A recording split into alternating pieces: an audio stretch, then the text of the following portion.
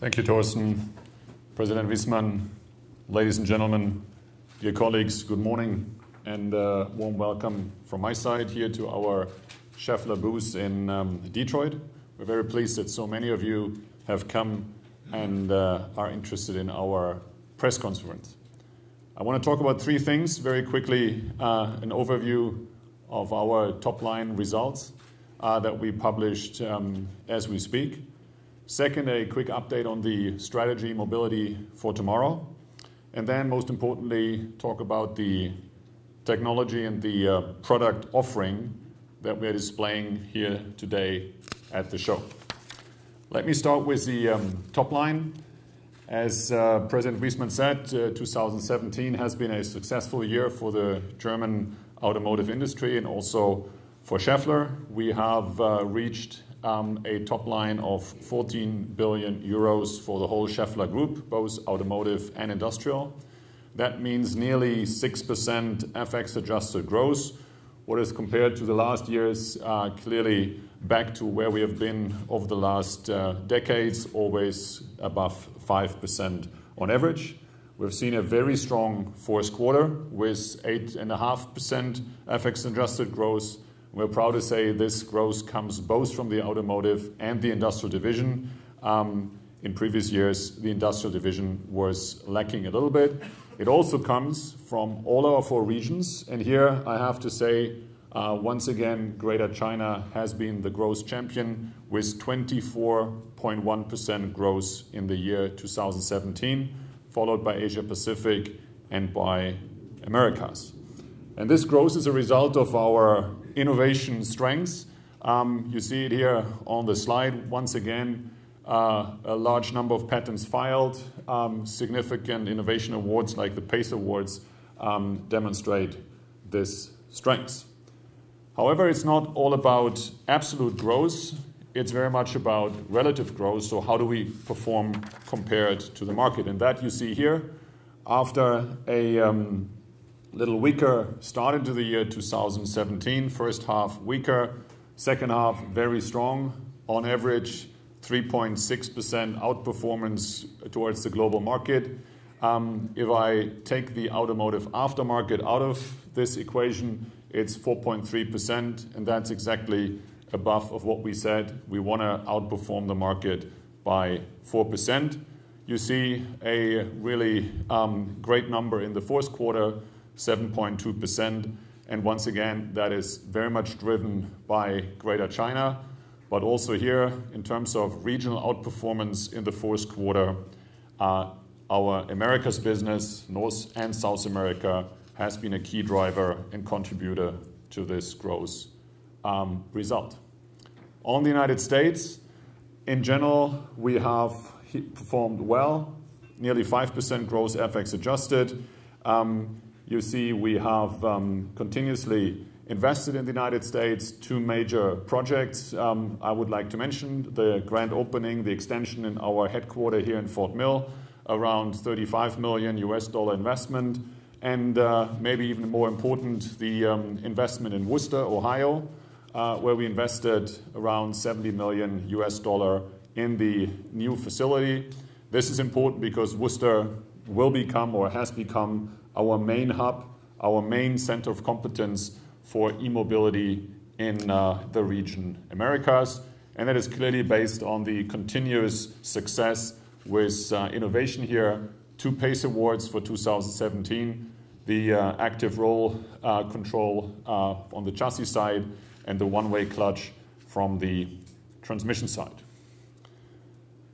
So much on the numbers. A quick update on the strategy. You know, our strategy has been decided in 2016. It's a holistic framework with vision, mission, 4 focus areas, strategic pillars, and 20 strategic initiatives.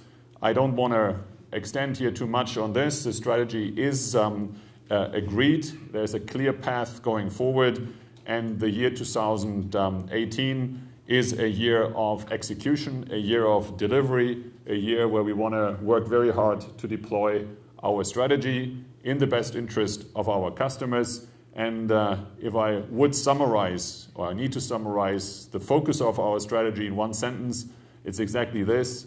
we want to be the preferred technology partner for our customers globally, but certainly here in the United States. That's also our motto for the show, and that's what we see as a challenge and a major ambition going forward. Let me quickly come to what we have decided to change and adjust in the best interest to deliver on this promise. Since January 1st, 2018, we will structure our business from 2 into 3 divisions.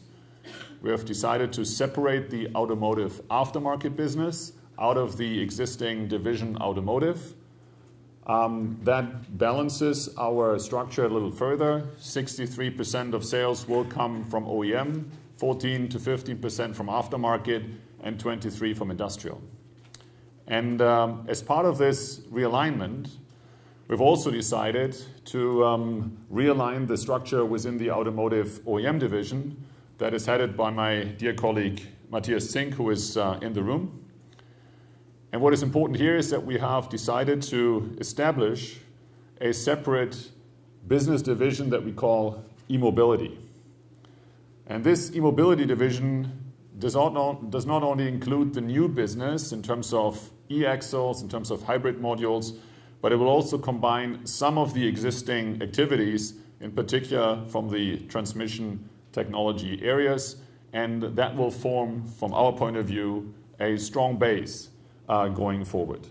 This goes together with an agreed global setup with 3 e-mobility centers of competence, one here in Worcester, as I mentioned, the other one in Bühl, and then, as you all know, the e-mobility markets are very much driven by the Chinese demands, one in Anting, China. And on top of the organizational alignment, the global setup, we have hired a new leader for this unit externally. I cannot announce the name today, but it will come very shortly. And this all together, the organizational alignment, the global setup, and the new leadership, I think shows that we are very serious in building and extending on our current success of our e-mobility activities. Ladies and gentlemen, this is necessary, as all of you know, because the markets are changing. They're changing fast with new regulations, President Wisman, with a new perspective on how to solve the CO2 equation that we regard necessary well to wheel and clearly the future mobility demands. We have, thanks to Professor Gutzmer, already started very early to lay out our scenario for the global powertrain development with the 30-40-30, 70% of the cars electrified, 70% of the cars still with a combustion engine. And we feel very strongly that we now have this framework that we're going to deliver on. And this is a global scenario. It's important that we look also at the regional aspects of this. And if you follow this click, you see what the view on the United States and the North American market is. Here, the BEV will clearly have a lower share, but in total, it's not very different from what we see on the global scale. And that's something that is important for our transformation going forward. We feel strongly that we need to accelerate this transformation and that the transformation is not a question of if, but a question of how. And here's our answer to this. I do believe, and we as an executive board believe, that the changes will not be sudden disruptive changes. They will come as a more continuous move into e-mobility, with new powertrain solutions and new powertrain concepts emerging across the spectrum. As all of you know, we are an innovative company. We are very open to new technology, and we intend, as Schaeffler, to cover the full spectrum. We're not going to neglect the optimization of the combustion engine, as we will not neglect the opportunities that come for us with HEV and with BEV. And this applies for all our 4 business divisions. Let me give you some examples. And these examples are structured in a way that I show you the today, so what we're doing today, and how we want to extend this technology into the tomorrow. First example, thermal management module, something that we're doing since several years. a proven product that we have. Another big SOP coming up in Q3 2018, clearly a device to save fuel. And this will extend into the tomorrow with a new technology where we combine the existing thermal management module with what we call smart valves. That helps to optimize the cooling within the engine. It shows again the need for power electronics and for software control units and our competence in mechatronics. Example number 2 is from the transmission system area. I mentioned the one-way clutch where we won the PACE Award. Also big business coming up. It's in the market. It's a very successful offering. And from there we will extend another example for technology where you can build on the existing competence. We will extend into what we call switchable clutches. These are clutches that help you to reduce drag losses and are relevant very much for hybrid and battery electric powertrain solutions. A third example goes into that direction, and here I'm talking about e-mobility today. This is a hybrid module for one of the Detroit 3 companies. We feel very good about this project. It's close to start of production for the North American market, a very successful project, and we already see subsequent business being attracted by this. This will extend, and from the competence we have here, again, a function of e-motor competence, of power electronic competence, will extend further into new areas that are relevant for BEV, in particular like these high voltage e-axle we are showing here. One word on the pipeline and e-mobility.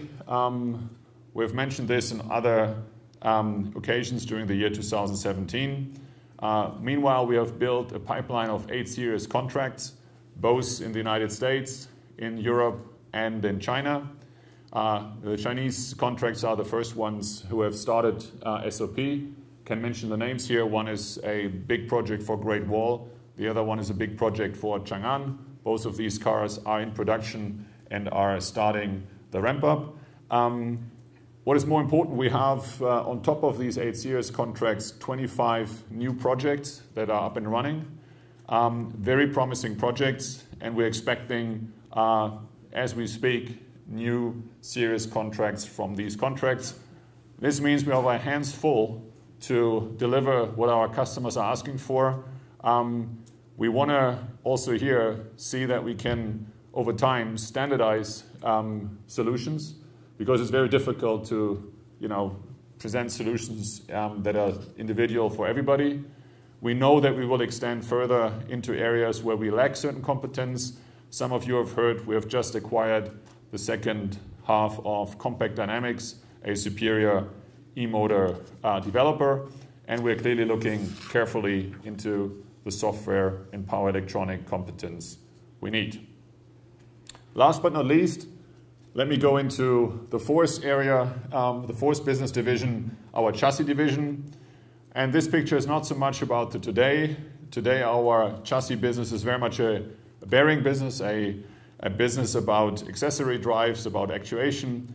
But we see that this trend in terms of autonomous driving, about new vehicle concepts like this people mover, becomes more and more important. And while we will not become a software company, we will clearly look for opportunities here. You see some of the examples we're working on: an intelligent active roll control, ride height adjustment, or steering actuation. And while I can't just give more detail here, I want to quickly use the opportunity to introduce a new leadership talent we have acquired from TAW in the last year. Dr. Dirk Kesselgruber, well known to the US market from his previous employer, will run the chassis business going forward. And Dirk, we count greatly on your contribution here to bring this division also to a great success. Last but not least, we want to announce 2 major next events. One is we're going to open a small office in the Silicon Valley. Clearly, most of the other players are way in front of us, but it's important for us that we listen carefully what's happening there. We will not become, as I said, a big software player, but we want to have our eyes on the road and our hands upon the wheel. What comes afterwards is the famous Schaeffler colloquium. You know that we are doing this colloquium now since more generation, I think, Matthias, more than 40 years. And we have built this symposium now into a global format. It starts in Bühl in Baden-Baden in April, but will then go around the globe. We will use it in particular to invite the technology people, our main customers, to show our strengths on a global basis. And I think that concludes very nicely the year 2018 in terms of showing our innovation and technology to our customers. Let me summarize here very quickly. A successful year 2017 with continued growth and innovation. E-mobility becomes more and more important. We have reacted with an own division, new leadership, and a global setup. The future growth will be secured through all these new initiatives with production starting and also new projects coming on board. The focus in 2018 will be very much on e-mobility, but also on optimizing ICE and transmission technology together with the move into mechatronics, Dirk, on the chassis side. We will open Silicon Valley, nothing spectacular, but a nice little step. And we look forward to sharing with all of you the technology displayed here in Detroit, but clearly also during the Schaeffler colloquium that will become a global exercise. Thank you very much for listening. It's all about the preferred technology partner, and hopefully that is Schaeffler to all of you. Thank you very much.